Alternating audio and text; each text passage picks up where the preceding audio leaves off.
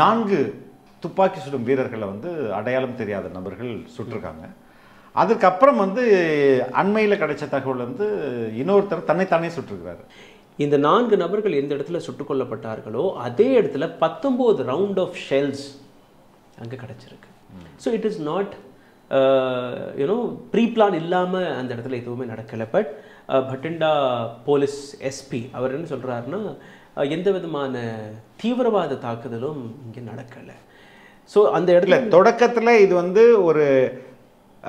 ஒரே நண்பர், அதாவது சகோதரருக்குள் நடந்த ஒரு தாக்குதல் அப்படின்னு டிஸ்கிரைப் பண்ணாங்க. அப்படி இல்லை, தொடக்கத்தில் அப்படிதான் சொல்லப்பட்டது. அதுக்கப்புறம் ஆர்மி தன்னுடைய எஃப்ஐஆர்ல என்ன சொல்லியிருக்காங்கன்னா, 2 பேர் அடையாளம் தெரியாத இருவர் ஆர்மி எஃப்ஐஆர்லயும் இதான் மென்ஷன் பண்ணியிருக்காங்க. குர்தா அண்ட் பஜாமா போட்டுட்டு முகத்துல மாஸ்க் வச்சுட்டு கையில வந்து இந்த ஐஎன்எஸ்ஏ துப்பாக்கியோடையும் ஒரு ஆக்ஷன் எடுத்துட்டு பக்கத்துல இருக்க காட்டு பகுதிக்கு உள்ள போனதா ஒரு தகவல் வருது இல்லையா? ஸோ இந்த இடத்துல நீங்க பார்த்தீர்கள்னா இது வந்து 2 நாட்களுக்கு முன்னாடி நடந்த அந்த துப்பாக்கி காணா போனது, நேற்று காலையில் நடந்த இந்த தாக்குதல், இன்னைக்கு ஒரு நபர் அங்கே வந்து தற்கொலை செஞ்சுருக்காரு. பட் இதுக்கும் நீங்கள் மிலிட்ரி என்ன ரிப்ளை கொடுத்துருக்காங்கன்னா, இந்த இன்சிடெண்ட்டுக்கும் நேற்று நடந்த இன்சிடெண்ட்டுக்கும் எந்த விதமான கனெக்ஷனும் இல்லை. இதில் 4 பேர் இறந்ததில் ரொம்ப துயரம் என்னன்னா, அதில் 2 பேர் தமிழ்நாடு, 2 பேர் கர்நாடகா. ரெண்டும் யங் 24 25 2 பேருக்குமே. அங்கதான் நான் என்ன வந்து நான் குறிக்கிட்டேன்னா, இது வந்து இன்டர்னல் இஷ்யூவா இருக்கும் பட்சத்தில் அன்ஐடென்டிஃபைடு 2 பேர் போறாங்கன்னு சொல்றாங்களா, அதுல தான் நம்மளுக்கு சந்தேகத்தை ஏற்படுத்துது. வணக்கம் ராகுல். வணக்கம். நேற்று ஒரு முக்கியமான அசம்பாவிதம் நடந்திருக்கு. அதை பற்றி பல்வேறு தகவல்கள் வந்துகிட்டே இருக்குது. நேற்று அரௌண்ட் காலையில் அதிகாலை 4:30 மணிக்கு பத்திண்டா அப்படின்ற பஞ்சாபில் உள்ள ஒரு மிலிட்ரி ஸ்டேஷனில் 4 துப்பாக்கி சுடும் வீரர்களை வந்து அடையாளம் தெரியாத நபர்கள் சுட்டிருக்காங்க. அதுக்கப்புறம் வந்து அண்மையில் கிடைச்ச தகவல் வந்து இன்னொருத்தர் தன்னைத்தானே சுட்டிருக்கிறாரு. அங்கே என்ன நடந்தது, என்ன மாதிரி, ஏன் இந்த திடீர்னு அந்த இடத்துல இந்த மாதிரி சம்பவம்? இந்த விஷயத்தை பற்றி பார்க்குறதுக்கு முன்னாடி ஒரு சில விஷயங்களை நம்ம பார்க்கணும். It's a very very serious thing to be discussed. பல மீடியா ஹவுசஸ்கள் இதை பற்றி பேசாத காரணமும் பல இருக்கலாம். பட் ஒரு செக்யூரிட்டி லேப்ஸ்க்கு மேலே நீங்கள் பார்த்தீர்கள்னா, பட்டிண்டா ஸ்டேஷன் வந்து இந்தியாவுடைய மிக முக்கியமான ஸ்டேஷன். ஏன்னா பட்டிண்டாவிலேருந்து பாகிஸ்தானுடைய பார்டர் ரொம்பவே அருகே இருக்கக்கூடிய இடம். ஸோ 2வது பட்டிண்டா ஸ்டேஷனை பொறுத்தவரையில் it's a very peaceful station சொல்லுவாங்க. But it's a very large station. அதாவது நிறைய ஆர்மி ஆஃபீஸர்ஸ்கள் அங்கே மிலிட்ரி மென் இருக்கக்கூடிய ஒரு இடம், ரைட்? ஸோ ஒரு வார் நடந்தால் இம்மீடியட்டாக Bathinda station will be called first, right? அந்த மாதிரியான ஒரு ஸ்டேஷன் ஸ்ட்ராட்டஜிக்கலி ரொம்ப இம்பார்ட்டண்ட்டான ஒரு இடம். இந்த இடத்துல நேற்று நடந்த இந்த 4 நபர்களுடைய கொலைன்னு நீங்கள் பார்த்தீர்களா, காலையில் அதிகாலை 4:30 மணி 4:45 மணி அளவில் இது நடந்திருக்கிறது. இரவு டியூட்டி பார்த்துட்டு திரும்பி வந்து ரெஸ்ட் எடுத்துட்டு கொண்டு இருக்கக்கூடிய அந்த தூங்கி கொண்டிருந்த 2 பேர் வர்றாங்க. அதுவும் இல்ல, இதற்கு முன்பு இந்த இன்சிடென்ட் அதுக்கும் நான் வர்றேன். ஸோ இந்த 2 பேர் வந்து இல்ல, அதற்கு முன்பு வந்து இங்க வந்து துப்பாக்கி 2 துப்பாக்கி மிஸ் ஆகுது. அதே மாதிரி 28 தோட்டாக்களும் 28 கார்ட்ரேஜ். ஆமா, தோட்டா அதாவது ஒரு அந்த கார்ட்ரேஜ்ல எத்தனை தோட்டா இருக்குன்னு தெரியல. அது மாதிரி 28 கார்ட்ரேஜ், 28 கார்ட்ரேஜ் வந்து மிஸ் ஆயிருக்குது. இந்த இடத்துல நீங்க பார்த்தீர்கள்னா, இந்த பர்டிகுலர் ரைஃபிள், அதே பர்டிகுலர் ஐஎன்எஸ்ஏ அப்படின்ற ரைஃபிள், இன்சா ரைஃபிள்னு சொல்லுவாங்க. It's one of the advanced rifles and it is acquired from Russia, right? And it's a very common rifle in Indian army. So அந்த ரைஃபிள் காணாம போயிருக்கு. அந்த ரைஃபிளுடைய குண்டுகளும் காணாம போயிருக்கு. இந்த 4 நபர்கள் எந்த இடத்துல சுட்டுக் கொல்லப்பட்டார்களோ அதே இடத்துல 19 ரவுண்ட் ஆஃப் ஷெல்ஸ் அங்கே கிடைச்சிருக்கு. So it is not pre plan இல்லாமல் அந்த இடத்துல எதுவுமே நடக்கலை. பட் பட்டிண்டா போலீஸ் எஸ்பி அவர் என்ன சொல்கிறாருன்னா, எந்த விதமான தீவிரவாத தாக்குதலும் இங்கே நடக்கலை.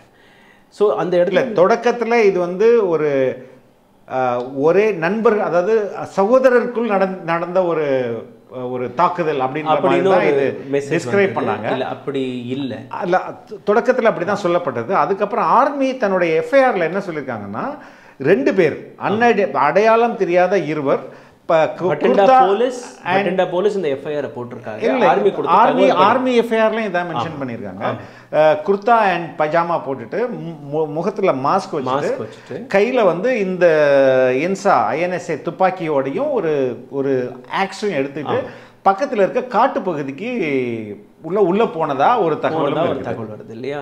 ஸோ இந்த இடத்துல நீங்க பார்த்தீர்கள்னா இது வந்து 2 நாட்களுக்கு முன்னாடி நடந்த அந்த துப்பாக்கி காணா போனது, நேற்று காலையில் நடந்த இந்த தாக்குதல், இன்னைக்கு ஒரு நபர் அங்கே வந்து தற்கொலை செஞ்சுருக்காரு. பட் இதுக்கும் நீங்கள் மிலிட்ரி என்ன ரிப்ளை கொடுத்துருக்காங்கன்னா, இந்த இன்சிடெண்ட்டுக்கும் நேற்று நடந்த இன்சிடெண்ட்டுக்கும் எந்த விதமான கனெக்ஷனும் இல்லை. இவர் வந்து லீவுக்கு போயிருந்தார். லீவுலேருந்து திரும்பி வரும்போது வீட்டில் என்ன பிரச்சனைன்னு யாருக்குமே தெரியாது. So he committed suicide. உடனடியாக அவரை வந்து மிலிட்ரி ஹாஸ்பிட்டலுங்க தூக்கிட்டு போயிருக்காங்க. பட் காப்பாற்ற முடியலை. மறுபடியும் இந்த 4 நபருக்கு வந்துடலாம். ரைட், இந்த இடத்துல பல்வேறு கேள்விகள் இருக்குது. ஃபர்ஸ்ட் ஆஃப் ஆல், அந்த இன்சா ரைஃபிள் காணாமல் போகும்போது எதற்காக உடனடியாக சரியான என்கொயரி இல்லை, காணாமல் போன அடுத்த நாளே வந்து அன்றைக்கி எஃப்ஐஆர் ஃபைல் ஆகிருக்கு, இது மாதிரி ரிப்போர்ட் ஆகிருக்கு. என்கொயரி அந்த அதிவேகத்தில் நடக்கலை. Right, that is one. Point number 2, உள்ளுக்குள்ளே இருக்கக்கூடிய இந்த மிலிட்ரி ஜவான்ஸ், இவங்க 4 பேருமே ஜவான்ஸ் தான், தேவர் நாட் ஆஃபீஸர்ஸ். ரைட், இந்த 4 நபர்கள் எந்த அளவில் அழுத்தத்தில் இருந்தார்கள்?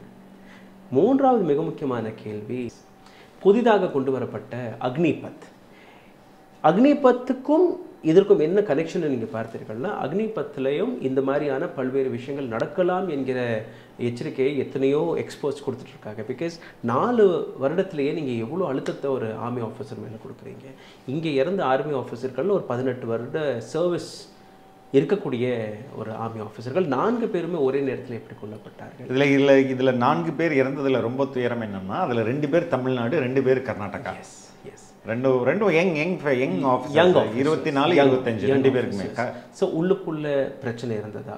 அந்த பிரச்சனையை ஆஃபீஸர்களுக்கு தெரியப்படுத்தினார்களா? இல்லை, அங்கே தான் நான் என்ன வந்து நான் குறிக்கிட்டேன்னா, இது வந்து இன்டர்னல் இஷ்யூவாக இருக்கும் பட்சத்தில் அன்ஐடென்டிஃபைடு 2 பேர் போகிறாங்கன்னு சொல்கிறாங்களா, அதில் தான் நம்மளுக்கு சந்தேகத்தை ஏற்படுத்துது. கரெக்ட். அப்போ அந்த அன்ஐடென்டிஃபைட் நபர்கள் மீது ஒரு எஃப்ஐஆர் போடப்பட்டிருக்கு. ரைட், இப்போ இதை பற்றி வந்து மிலிட்ரி அஜித் தோவலுக்கு ஒரு ரிப்போர்ட் கொடுத்துருக்காங்க. ராஜ்நாத் சிங் அவர்களுக்கும் ஒரு ரிப்போர்ட் போயிருக்கு. 2 தரப்பிலிருந்து வெளிவந்த, அதாவது மினிஸ்ட்ரி தரப்பிலிருந்து வெளிவந்த ரிப்போர்ட்டை பார்க்கும்போது, அதே பட்டிண்டா போலீஸ் கொடுத்த விளக்கத்தை பார்க்கும்போது 2 தரப்பிலிருந்தும் ஒரே பதில் தான். It is an internal matter of military, we cannot comment on anything. Right, but it is not terrorist attack. It is not terrorist attack. It is not terrorist attack. இது வந்து மிலிட்ரியும் தன்னுடைய ஸ்டேட்மெண்ட் கொடுத்துருக்காங்க. பட்டிண்டா போலீஸ் உடைய SP அவரும் இந்த ஸ்டேட்மெண்ட்டை நேற்று தெளிவாக கொடுத்துட்டாரு. இன்னைக்கு நடந்த ஸ்டேட்மெண்ட், இன்னைக்கு நடந்த சூசைடுக்கும் நேற்று நடந்த இந்த தாக்குதலுக்கும் எந்த விதமான கனெக்ஷனும் இல்லை என்று கூறுகிறார்கள். பட் அந்த 2 நபர்கள் யார்? ரைட், ஸோ இது வந்து எப்போவுமே நீங்கள் பார்த்தீங்கன்னா மிலிட்ரியோடைய என்கொயரின்னு போகும்போது ஃபில்டர் ஆகி தான் பல்வேறு விஷயங்கள் தகவல்கள் வரும். ஆமாம், ஓப்பனாக அடித்து சொல்ல மாட்டாங்க. 2வது, கவர்மெண்ட், அங்கே இருக்கக்கூடிய கவர்மெண்ட்டை நீங்கள் பார்த்தீங்கன்னா it is a Punjab government, அதாவது ஆம் ஆத்மி கட்சி. ஸோ பிஜேபிக்கு ஒரு நல்ல வாய்ப்பும் இருந்தது. அப்படி அரசியல் பண்ணணும்னு நினச்சிருந்தாங்கன்னா they had a good chance of making this as political. அவங்க அதை பண்ணலை. ஸோ டெக்னிக்கலி இதை பார்த்தீங்கன்னா 2 அரசியல் கட்சியுமே, பிஜேபியாக இருக்கட்டும் ஆம் ஆத்மி கட்சியாக இருக்கட்டும், 2 பேருமே இதை அரசியல் செய்யலை. they have let military to decide and come up with a version whatever exactly happened. So இப்போ வர நேரத்துலேருந்து நீங்கள் பார்த்தீங்கன்னா ரொம்பவே மினிமலிஸ்டிக்கான இன்ஃபர்மேஷன் தான் வருது.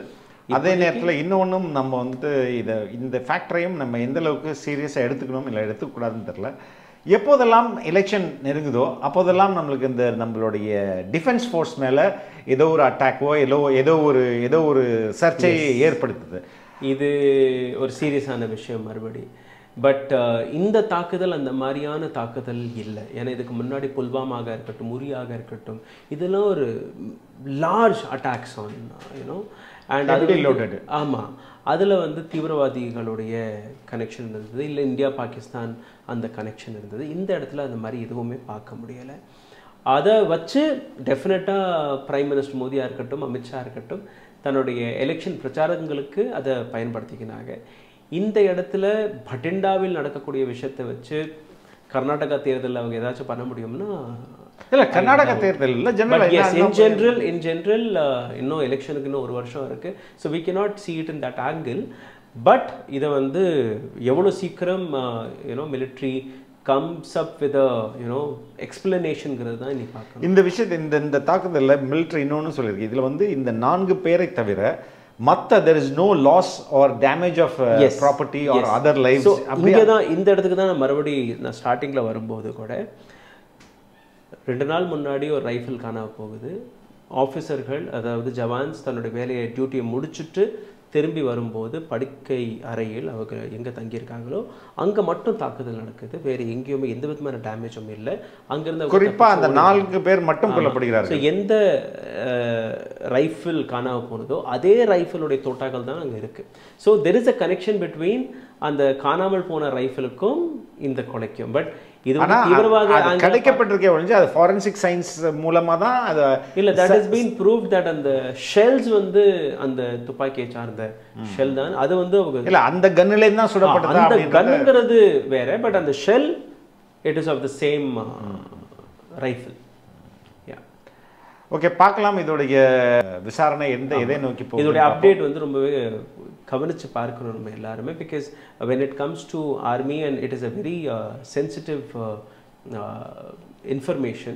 இது வந்து சும்மா பேசணும்னு பேச முடியாது. So what ever army military had, அதே நேரத்தில் மீடியாக்கள் இதை வந்து ரொம்ப என்ன சொல்றது, பொறுப்புடன் செயல்படணும், ரொம்ப பொருளியை கலப்பக்கூடாது அப்படிலாம். So this is the information which we got. There are questions which we raised. இதை தாண்டி நம்ம எதுவுமே பண்ண முடியாது. ஓகே, ரொம்ப ரொம்ப நன்றி. Thank you so much.